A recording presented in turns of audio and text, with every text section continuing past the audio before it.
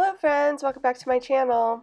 So today we're going to be doing a DIY project for our planners, and we're going to start with some sticker books I have here that I'm going to use, as well as some washi tape and some cardstock to form the basis of our DIY. So to begin, I'm going to go ahead and take this cardstock and cut it down to size. I'm going to cut it to classic Happy Planner size, which is 7 inches by 9¼ inches. So I'm going to grab out my paper cutter here and get that started. And then I'm going to go ahead and line the edge of the sheet with washi tape so that when I punch it through, it will actually punch through the washi as well as the paper, and set it all up for me so we're good to go. This project, it was a fun project. I split it up into two just because the way that the sides are designed, they're kind of different from each other, and so in case you wanted to just see how to do one or the other, I figured it'd be better to put them into two videos. So that's what I'm going to go ahead and show you here.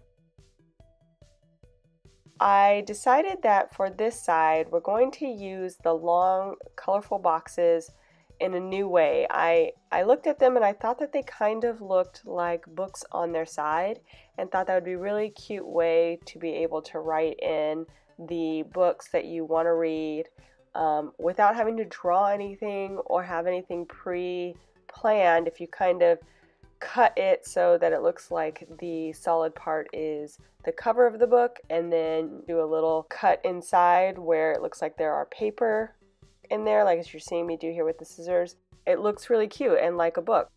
I was really excited when I came up with that, and I wanted to share it with you guys, so that's what I'm going to go ahead and do here.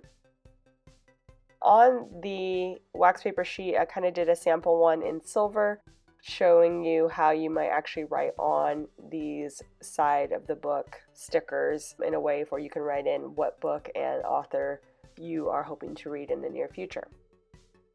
I'm setting these guys up so that they look like they are stacked on top of each other, and I cut that one down a little bit so that they weren't all the same size. And then I was going to use the other two as is, but then I thought the two that I wanted to have standing up, you would actually be seeing the spine of the book, so a more solid look would look better. So I'm going into my other colorful boxes sticker book and using the ones that are kind of fully colored to give a little bit of contrast, and also to give you the idea that they're actually books standing up and that you're seeing the spine of the book.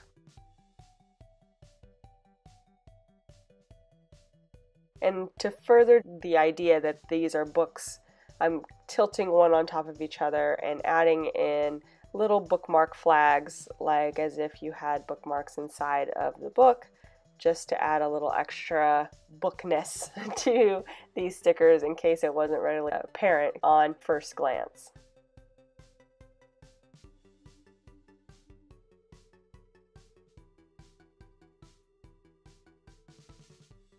And I think that looks really good from what I intended it to be. So we've got the basis set down, and now I just need to kind of title the look of the page so you know what it's for.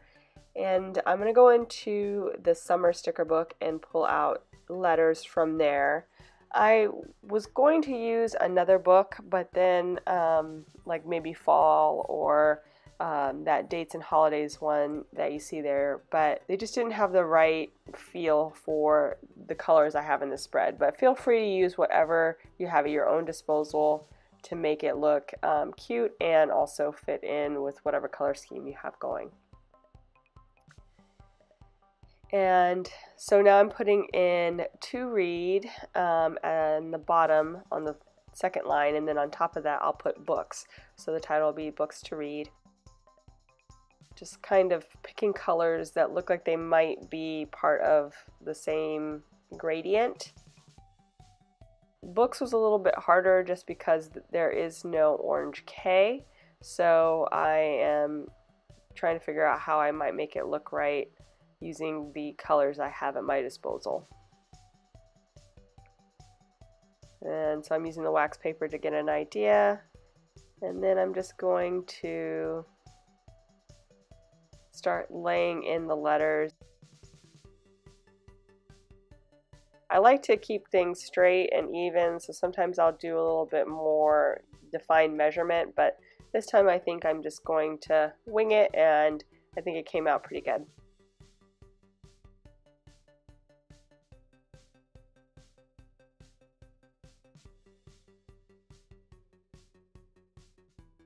Finally, I feel like I need a little bit more decor, and I thought about using some book stickers that I had in a journaling sticker book, but it's not really working with the color scheme I have going. And then I got the idea, since I had that other sticker book out, to use some of the smaller colorful boxes as more books, kind of like as a visual of books standing on end to kind of just punctuate that title a bit. I'm going to try and lay those guys out. I'm going to do a little bit of tilting and maybe even a little bit of cutting. So I'm pulling the ones in the color scheme I have going and figuring out how best to put them together. I'm going to make some a little bit skinnier and then maybe even some a little shorter, just so that, again, it looks more like books versus just the same sticker next to each other. And I kind of want to do something else. I think I might, in the end, put some more decor, maybe a little quote or something above the pink and yellow books. But overall, this came out super cute. I wanted to do more, but I really just didn't have the time to do that on camera. But look out on Instagram. I may post, an update to this in the future with maybe a little bit more decor and maybe actual writing on the book so you can kind of see it in action. Okay, you guys, I hope you enjoyed this video, and if you did, please give it a thumbs up down below.